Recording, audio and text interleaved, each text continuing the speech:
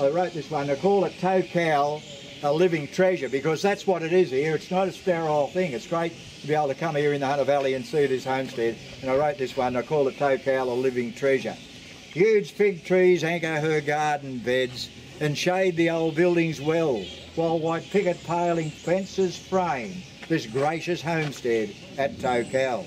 Close by stands her Blackett's barn, Webber's old home as well. Oh, if the walls could only speak, what wondrous stories they might tell of times when Tocal convicts faced the dreaded sting of lash and salt, or when their famous stallion free trader was acquired by that gentleman Thunderbolt. And as you take in the charm of this magic old farm, may your thoughts stray back through the years to the hardy men and women folk, Tocal's convicts and pioneers. They have left a lasting legacy for our present and future generation.